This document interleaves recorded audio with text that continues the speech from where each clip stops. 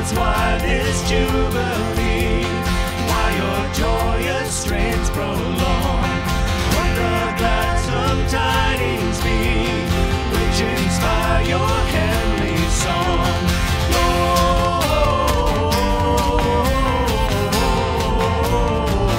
Gloria in excelsis Deo.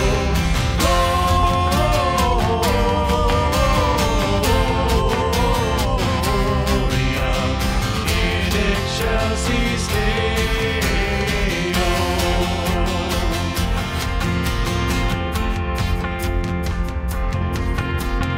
Come to Bethlehem and see, in whose birth the angels sing.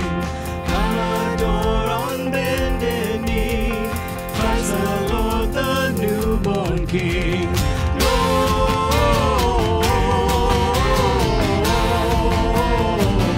Gloria in excelsis Deo.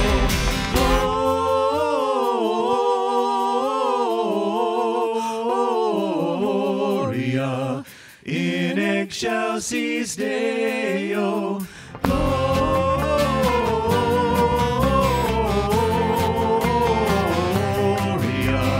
in excelsis Deo.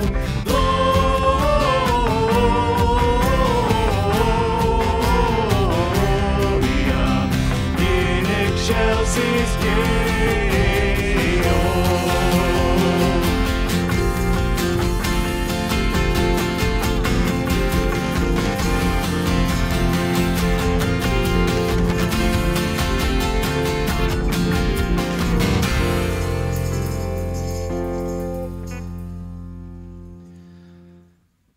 Heavenly Father, we just thank you for your presence here this Advent season. We ask that as we are here during this service, as we hear the message, as we sing together, Lord, that you open our hearts to this season, open our hearts to the true meaning of Christmas, open our hearts to your love, allow us to soak it in so that we can take it out into the world this season and show people what Christmas really is, God. We just thank you for that. It's in your name that we pray. Amen. You may be seated.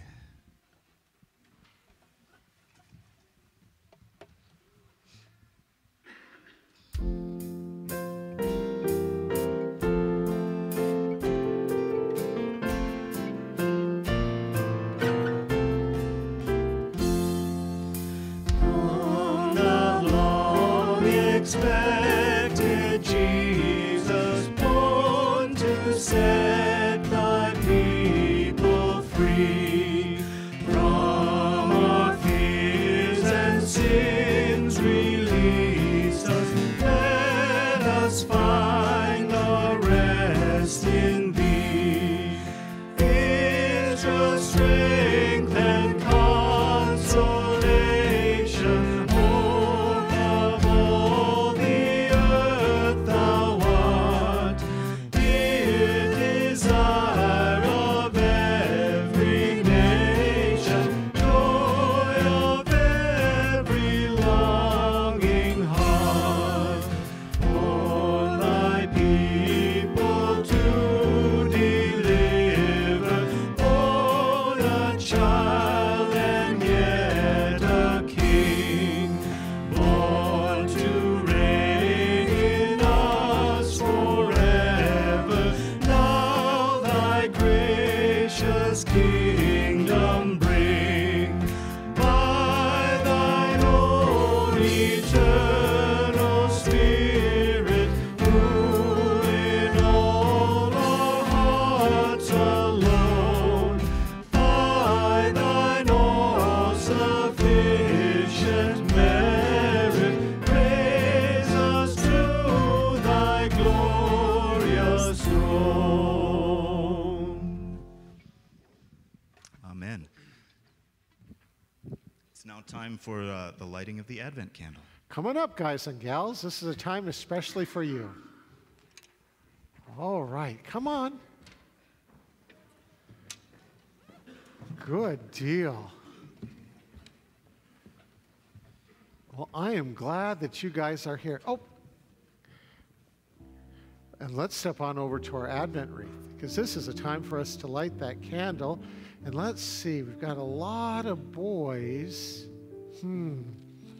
Well, we'll see how we can do this. I'm gonna move that up. Okay, you're gonna hold that for me? Well, come on over here. Every year we do the same thing. It's part of our tradition. This is called our Advent wreath, because this is the first Sunday of the new Christian year. This is actually the day that even though January says 2014 begins, the Christian year begins today. And we have 4 Sundays until we come to Christmas. And we have different things, and we're going to tell you what those are: prophecy, preparation, joy, and peace. And so today is our day of prophecy. Now, this is a big word, is prophecy, and I know some of you have been up here before. You might remember it. What is a prophecy? What happens in a prophecy? Anybody know? Do you remember, Jackson? No. Do you remember, Braden? No. Cameron, do you remember? Christopher, do you remember what happens in a prophecy? Prophecy, so like a prophet predicts the future or something to happen. Yeah, kind of like that. Only it's not a prediction. The difference between a soothsayer might tell you the future, but a prophet sees the future as if it's already happened. It's like God opens up a window in time and space, and they can see events that are not yet taking place, but it's almost as if they were already going on. And so today we have the prophecy candle that we're going to light, because long before Jesus was born, long before he came to earth, Isaiah saw his coming and told us what his kingdom would be like. But the prophecy isn't about Jesus coming as a baby.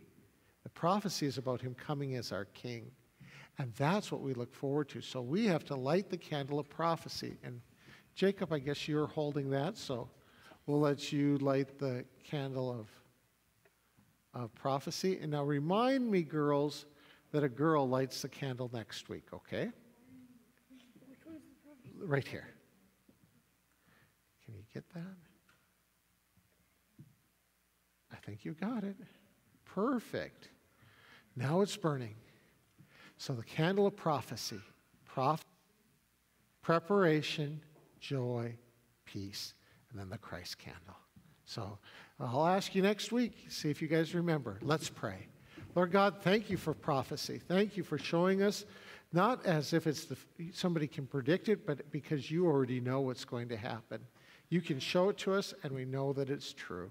In Jesus' name, amen. Thanks for joining me. You can join your moms and dads, your grandpas and grandmas, your friends and your relations. Sing now. We're going to ask you to join us in the Advent Candle Song, and as this is something that we're going to be doing each week through Advent, we're going to actually sing it through twice, once for you to get a chance to become familiar with it, and then once for you to join with us.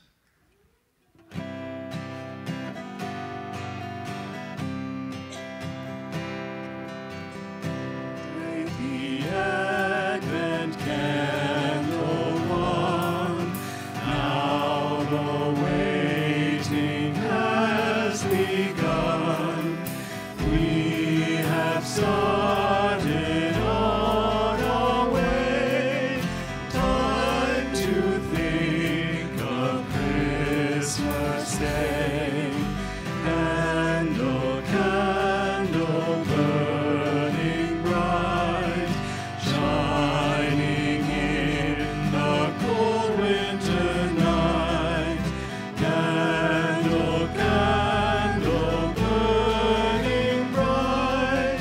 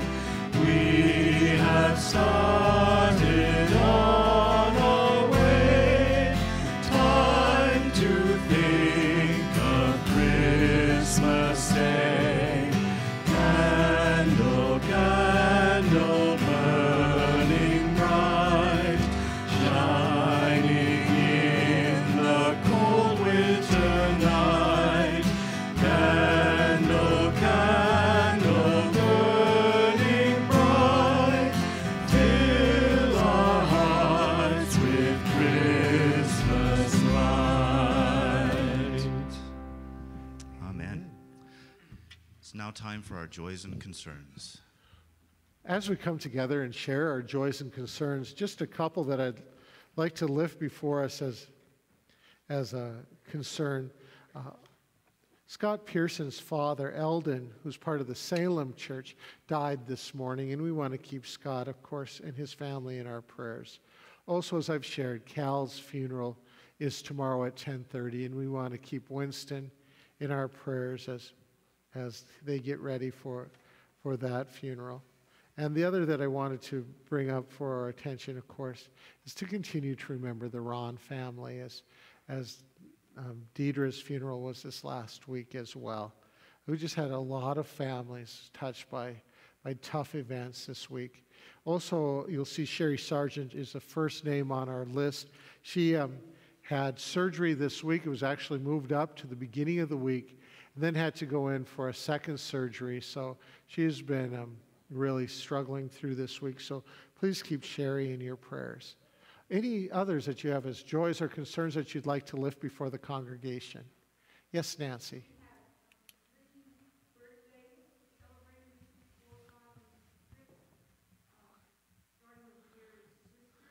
Uh-huh.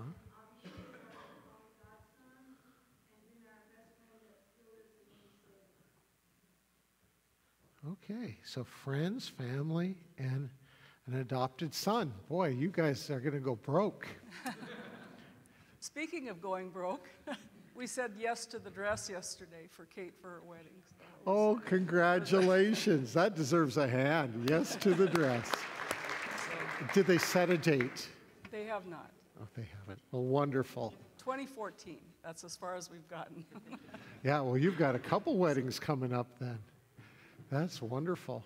Oh, I don't even want to think about that. No. Take your time, Ann. No.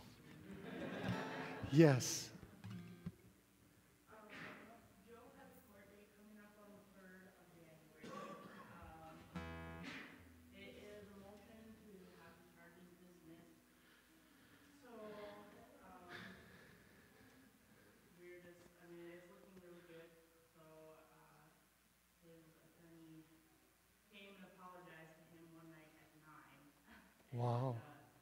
Said that he now has the whole entire team of public defenders working for Joe and just to get him out. And so prayers are being answered. So I just really want to appreciate everybody for their prayers and everything. Because people are finally starting to listen and the whole thing is bogus, which is what we've been saying from the beginning. But so if you guys just keep it in your prayers if you're able to make it.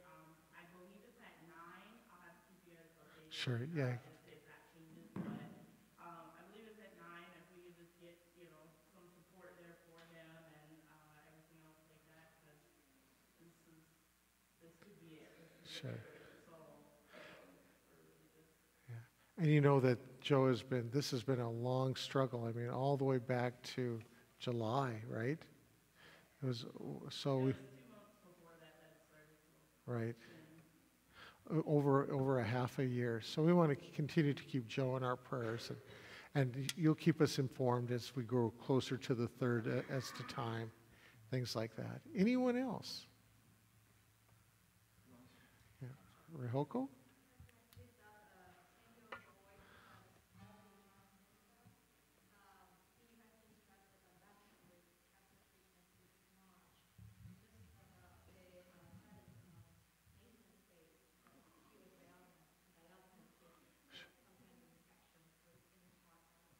Okay. Did you say he has an infection? Okay. What is his first name? Jacob. Jacob, who's a 10-year-old who's been fighting cancer, now has an infection. We'll be praying for him. Mike? I don't know the exact date, but I know that this month my great-uncle Tom is going to have both of his knees replaced. They're usually snowbirds and head down. They're going to stay around this winter, obviously. They're up in Jamestown. So Okay. prayers for him and for my great-uncle. Sure. We will keep your Uncle Tom in our prayers. He gets that done. Anyone else? If not, then as we come before the Lord, let's take a few moments for our own personal prayer, followed by the pastoral prayer and the Lord's Prayer together. Let us pray.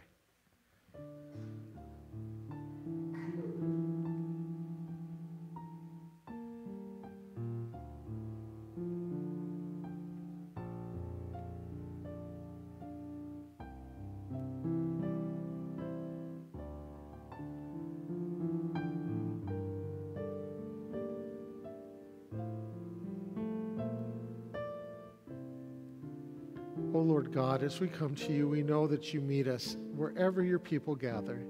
You promise that where 2 or 3 gather, you are in their midst. And so we know that you, by your Spirit, are present here. You've heard these concerns, and they're not news to you. But God, as we begin this new Christian year, as we start with anticipation, looking to your coming, Lord God, make us ready. Prepare our hearts. Forgive our sins, and help us see you as you are. Lord, we bring these needs before you. We know the need for comfort for Scott and the death of his dad, for Winston and the death of Cal, for the whole Ron family and Deidre's death. We just ask that you be there to bind up broken hearts, to heal those sorrowful moments. Be with Sherry as she recovers from surgery, and Joe as he anticipates this court date. Lord, be with this little Jacob, this 10-year-old who's battling an infection from chemo. Lord, we bring before you Mike's Uncle Tom. We pray that all will go well as he prepares for his knee surgery. Lord, there are so many that are on our list, for Ruth and Michelle, for Jerry, for Todd, for Melissa and Nancy, for Lori and Dick and Deborah, for Tyler and Cheryl and Sharon and Sumner. We ask that you touch each of these that have health concerns. We rejoice in birthdays for friends, for family, for adopted sons, all in a week. We pray, O Lord, that all the birthdays that are to come will be blessed. Lord, thank you for teaching us to pray, saying, Our Father, who art in heaven, hallowed be thy name. Thy kingdom come, thy will be done, on earth as it is in heaven. Give us this day our daily bread, and forgive us our trespasses, as we forgive those who trespass against us. And lead us not into temptation, but deliver us from evil. For thine is the kingdom, and the power, and the glory forever. Amen. Will our ushers come forward to receive God's tithe and our offerings? And will our confirmants help out on the sides?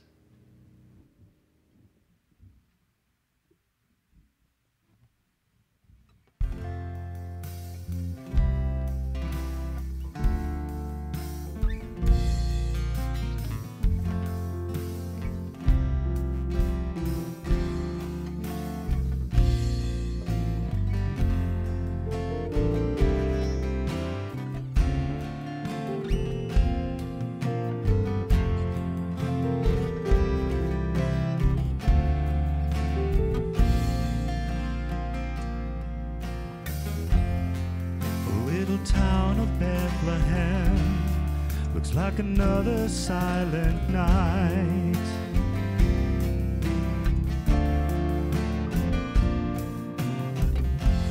above your deep and dreamless sleep, a giant star lights up the sky.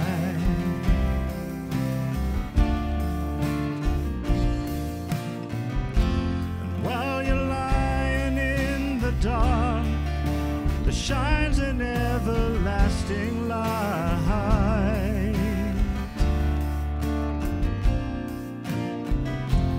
For the King has left his throne and is sleeping in a manger tonight.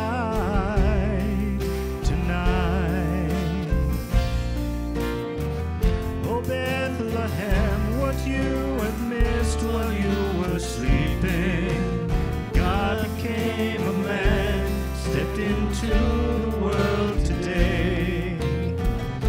Oh Bethlehem, you will go down in history as a city with no room for his king. While you were sleeping, while you were sleeping.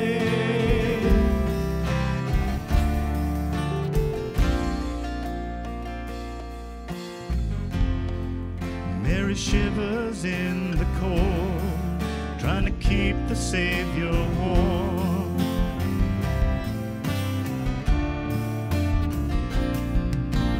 Born among the animals, wrapped in dirty rags, because there was no room for him in a world he came to save.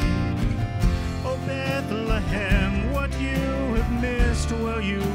sleeping. For God became a man, stepped into the world today.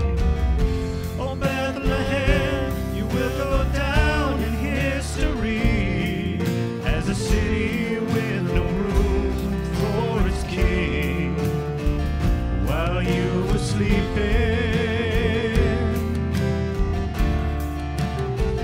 while you were sleeping.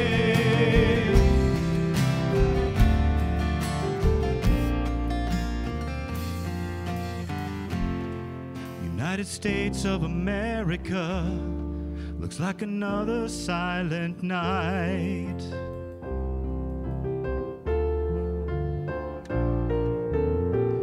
As we're sung to sleep by philosophies that save the trees and kill the children.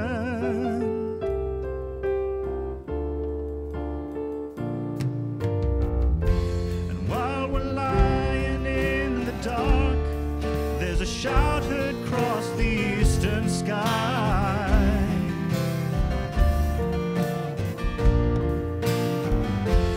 For the bridegroom has returned and has carried his bride away in the night, in the night. America, what will we miss while we are sleeping? Will Jesus come again and leave us stumbling where we lay? America, we go down in history as a nation with no room for its king. Will we be sleeping? Will we be sleeping?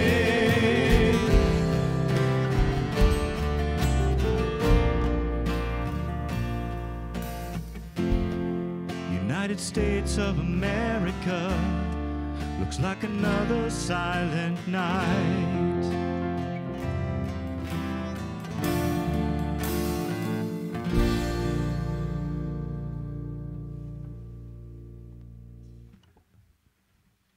Lord God, giver of all good gifts, come and receive these gifts that we bring to you. But Lord, receive us too. For Lord, we want to be your witness here in this place to the ends of the earth. In Jesus' name, amen.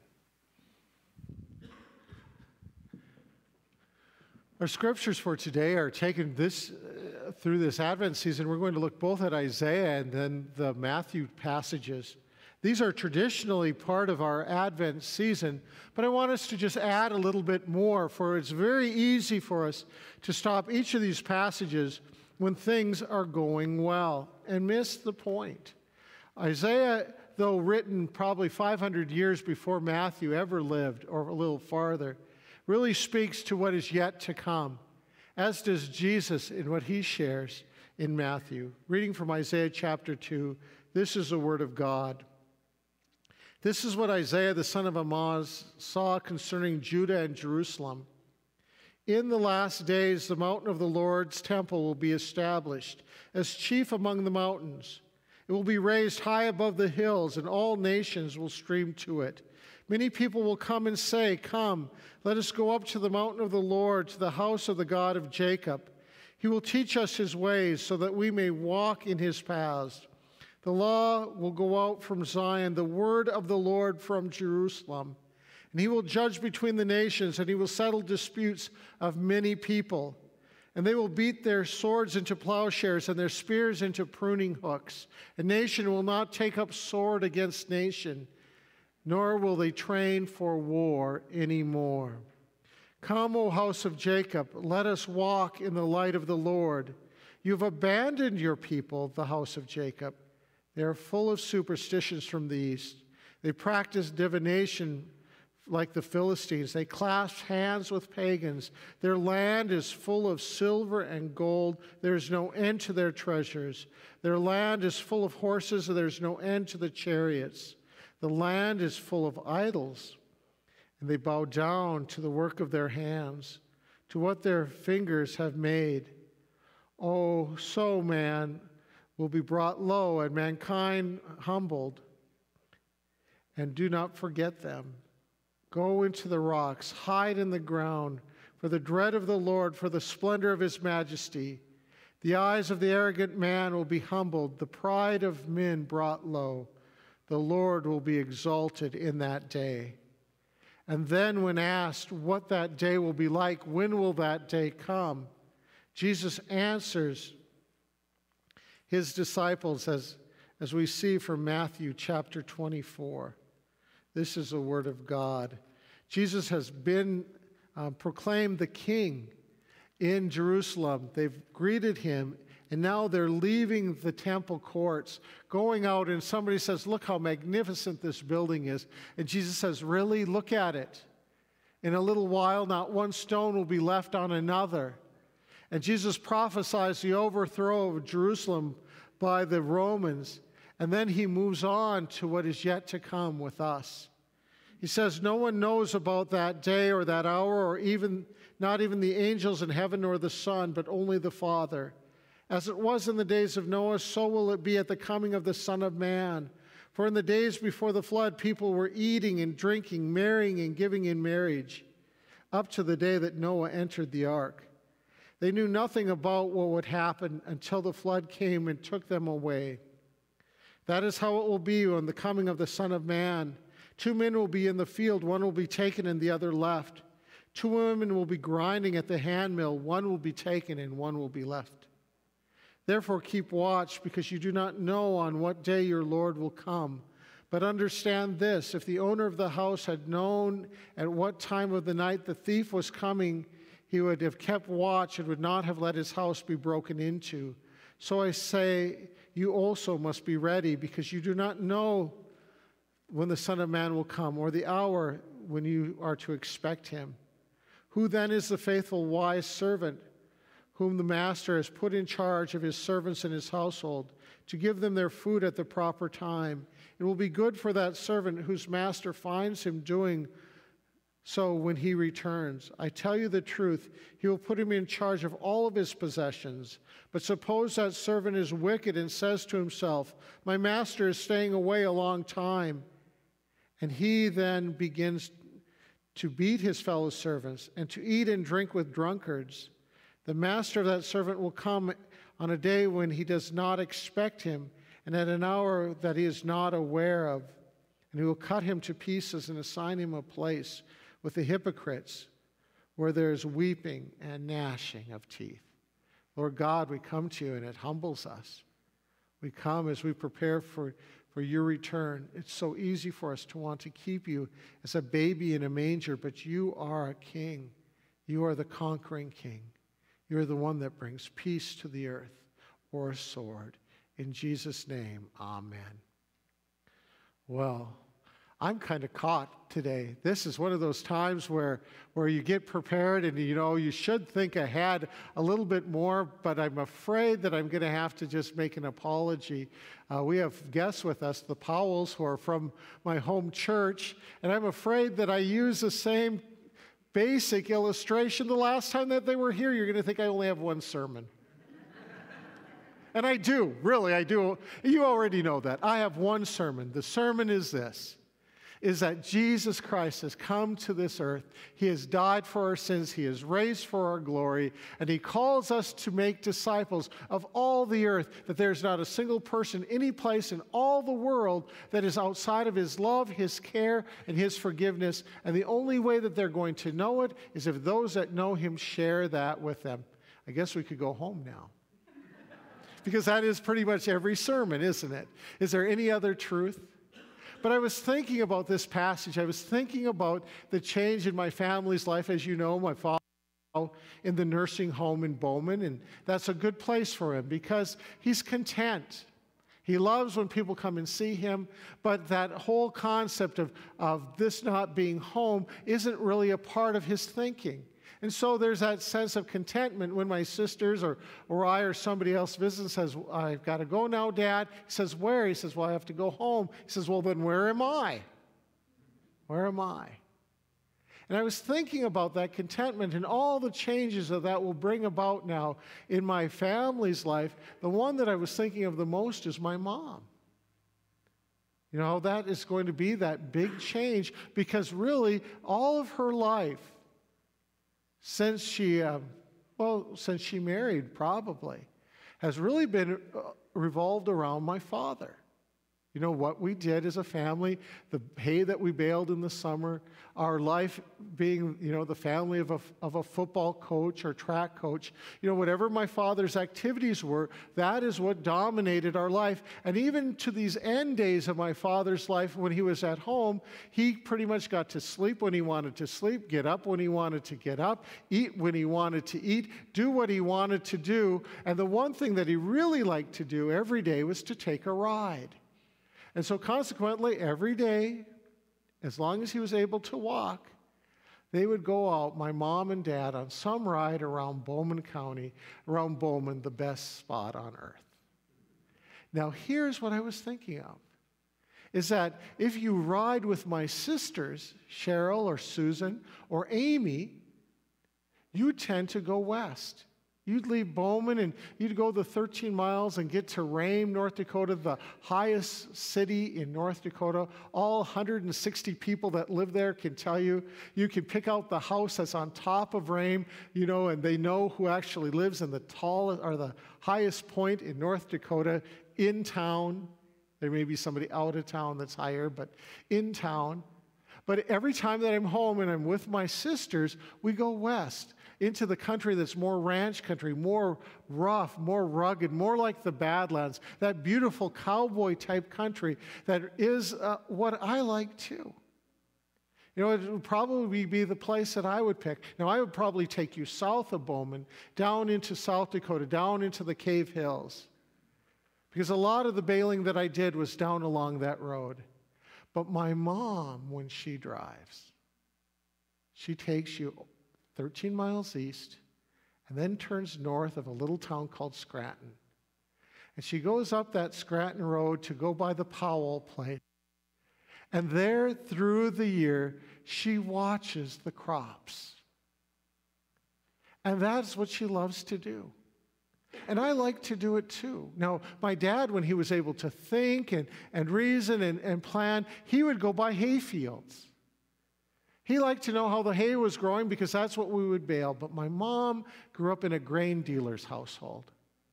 My mom grew up with a father that managed one of the family elevators up in Gladstone, North Dakota. And though she doesn't talk about having a lot of time with her dad, whenever she talks about being with her dad, they were doing one of two things. They were going to a rodeo on Sundays, or if you were really lucky, when you were little, you get to go in the car with your dad and you drive around and look at the crop. Every day that my mom would email, every day that I talked to her on the phone, I had the report, the crop report from Bowman County, Slope County, North Dakota. I knew what the Powells were doing. I knew where the Hiltons were harvesting. I knew what everybody was doing. I knew where the crops looked good. I knew where the crops looked bad. I knew who had too much rain. I knew who had too little rain. I thought about that, and I thought, what a change. Will my mom, now that my dad is in the nursing home, when spring comes, will she still take the trip around the country? Will I still get the crop report? I hope so. I hope so. For though I may like cowboy country, ranch land, and hay fields, I certainly have grown accustomed to knowing what's happening at the Powell place or Hilton's or any of the others that are on her list to report to me. And that's what Jesus tells us. He says there are going to be a lot of things that are going to seem the same year in and year out, day in, day out. Things are going to look as if nothing ever changes, that people marry and give in marriage, that the world will just keep going on the same way that it always has, that spring will follow into summer, summer into fall, and fall winter, and you can expect that all the time, but Jesus tells us this, that that is not the case. There's going to be a day of reckoning. There's going to be a day when everything comes to an end. And it will be that great and glorious day of God. And on that great and glorious day of God, the harvest is brought in, that people will come and stream to God. As Isaiah sees it, the mountain of God, the hill of God, the temple being lifted up higher than any other hill or temple or building all around. And the nations will stream in and want to know what God has to say. And that the very presence of God will bring them peace. That the world that God has prepared for those that love Him, those that seek Him, as a world where swords become plowshares and spears become pruning hooks. It's a place where God settles the dispute and people live with no more war. A beautiful picture. A wonderful place. If I were to take it to Bowman, North Dakota, I would say that the grain bins are always filled. That unexpected third cutting of alfalfa hay is always to be expected. The calves are glossy and heavy, that the sheep are woolly and white. But then there's the other side. Isaiah says, but you forgot your people. Or more accurately, your people have forgotten you. For look at how they are. They run after their horoscopes. They look for divination. They want to know the future. They like magic. They think that they're secure if they've got a lot of possessions. And certainly their military-industrial complex is a thing in which they put their trust. That should be on their coin, not God. It sounds a lot like today, doesn't it? That all of those things that draw us away from God are there, and they can give us a lot of good things. There is nothing wrong with being rich. There is nothing wrong with being secure in your country. There is nothing wrong, I suppose, with any of those things. But if any of those things take the place of God, we have gotten off base, and we will tremble. Because war leads to war. Wealth just leads to accumulation to the point that I just absolutely was flabbergasted this year. Maybe because I'm getting older and I'm not as willing, because maybe I have everything that I need and I don't really need to add a whole lot more to my life. But I was just really, for some reason, bothered this year when the push was, and I understand it. I understand our economics. We are not a nation that builds their economic base on saving. We built it on spending. But when you have to leave a table of Thanksgiving so that you can run out early and get the best deal, there is something wrong with our world. That we leave people that we love and make people leave people that they love so that we can go and think that we're getting the good deal, and the only person that has to act like they're happy doing it is that poor person that's ringing us up. Maybe you are one of those people. Maybe you're one of those folks that had to give up your Thanksgiving so other people could shop. Now, I don't want to get too much on that, but notice how the world has not changed. As good as it is to have things in abundance, it will not give us peace. And certainly by being strong in every way may deter evil for a while, but it will not bring us peace. Peace comes from the Lord. For those that truly turn to Him and expect that God is going to be the one that can settle every dispute in their life, will find peace.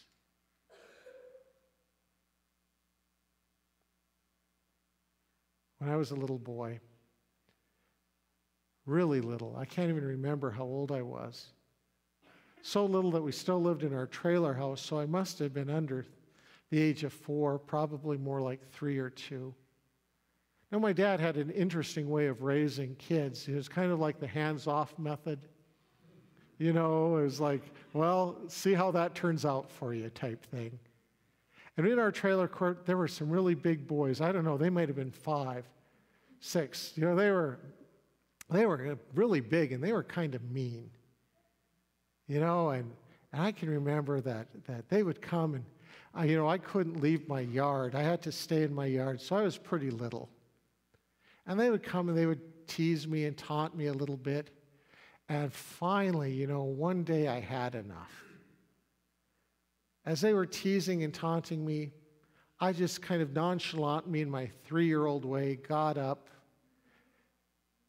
picked up a stick that was right beside me. And I grabbed that stick, and I'm going to tell you without any pride, I had learned some words from my dad. And I used them appropriately in that moment as I grabbed my stick and I chased those 5-year-olds out of my yard. And that night, as my mom had told my dad what had happened and the words that I had said, and I was sitting on my dad's lap, and he told me that maybe I shouldn't say those words, and maybe trying to hit people with a stick wouldn't be the best deal in the world. He said, I'll always take care of you. And I can remember I said, but Dad, would you fight him for me? Now, I don't know the answer, but it must have been the right answer. Because, I don't remember those boys after that time. I don't remember the words as well as I should either. But it brought me peace.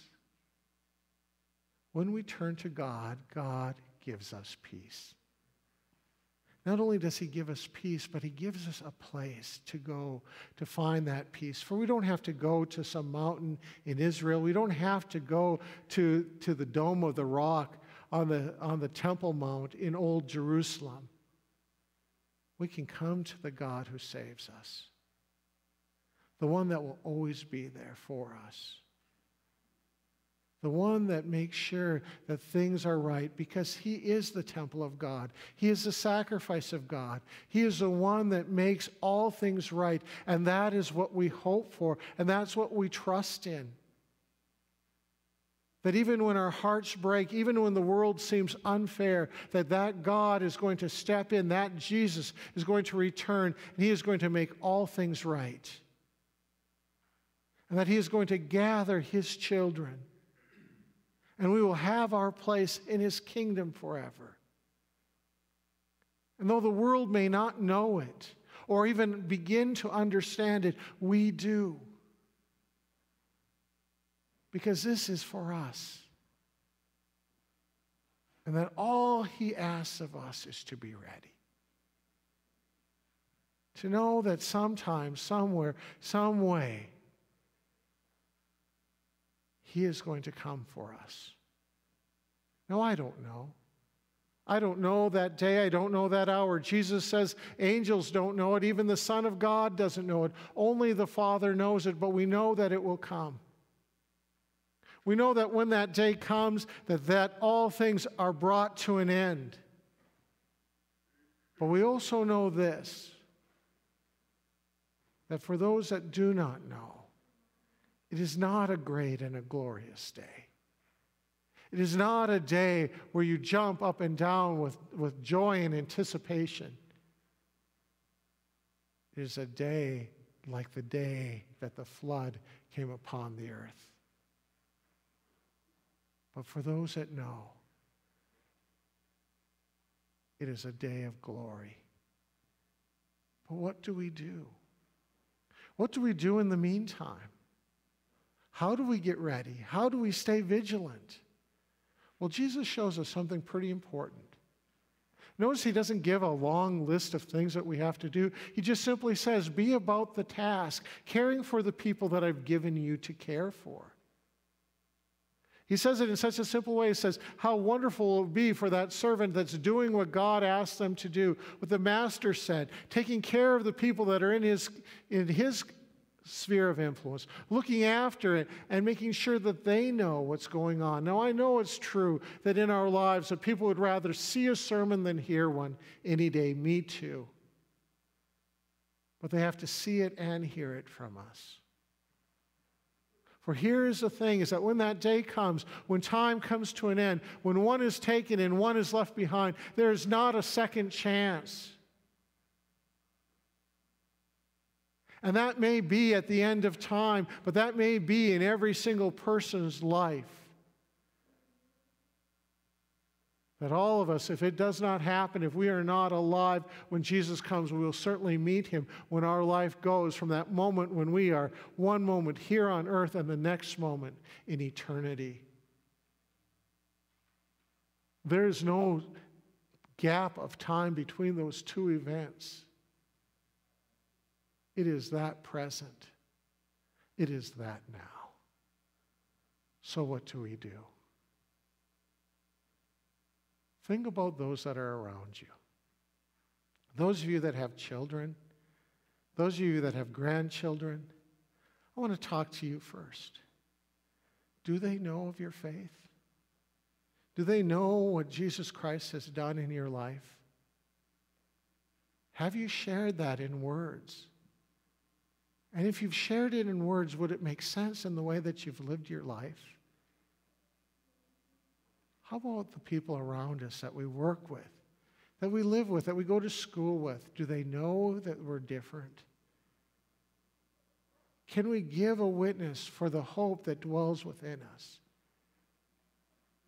Do they understand how important they are to God and to us? So important that we do not want them to inadvertently miss the boat. That they may know that this Savior who loves us, who beat our sword into a plowshare, our spear into a pruning hook, will do the same for them as well. Do they know? Do we take advantage of the opportunity to make that witness in our word and our deeds? Have you taken something off the tree that covered with our needs for living nativity? We have no other event quite so big where so many people are so open to the good news of Jesus Christ than to see a bunch of us standing out there dressed like kings or shepherds or angels or Mary, to walk through our door and to drink that cocoa or cider, to eat that cookie, to have that opportunity of knowing that this is a place that wants them to see with their eyes and experience with their senses the reality that Jesus has come to earth. Do those that we love know? Do those around us? Are they willing? Are we willing? This is why we're given the prophecy. For the events would take place whether we knew them or not. Certainly that's what Jesus says. That those that do not know will act as if nothing has changed. That they'll marry and give in marriage, they'll eat, they'll drink, they'll live their lives, seeking for meaning, seeking for fulfillment. And the day will come. But those that know, do we share? Jesus says how wonderful it is for that servant who is anticipating the coming of God, who, being in charge of few things, becomes master of much. And so as we begin this Christmas season, as we start our walk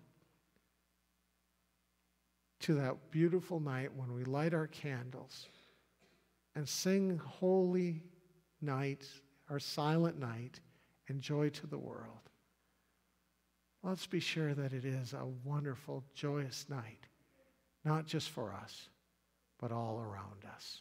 Lord God, we anticipate. We want to give a full report.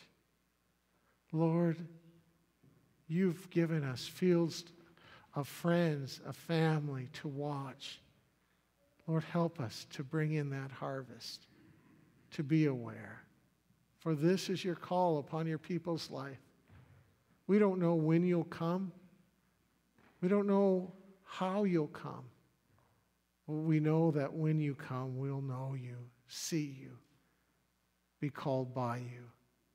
May you find us faithful. In Jesus' name, amen. Please stand and join me in our concluding song.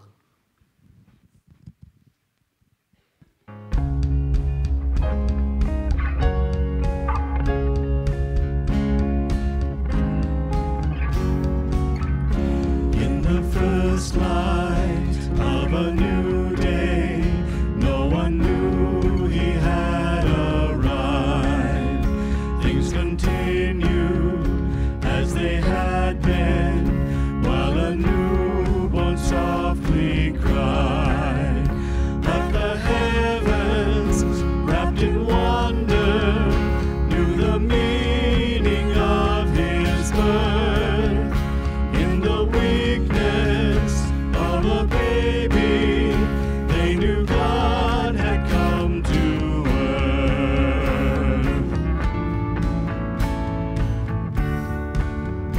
As his mother held him closely, it was hard to understand that her baby, not yet speaking, was the word of God to man. He would tell them of his kingdom, but their hearts would not believe. They would hate him, and in anger they would nail him to a tree.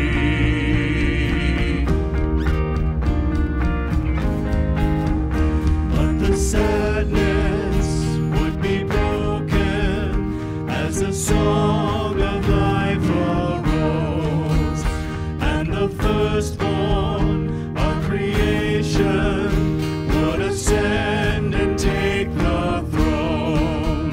He has left it to redeem us, but before his life began, he knew he'd come back, not as a baby, but as the Lord of every man. Hear the angels as they're singing on the morning of his birth. But how much greater will our song be when he comes again to earth? Hear the angels as they're singing on the morning of his birth. But how much greater will our song be when he comes again to earth? When he comes to rule the earth.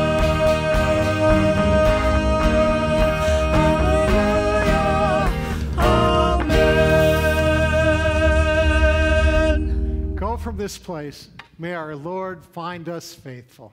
Amen.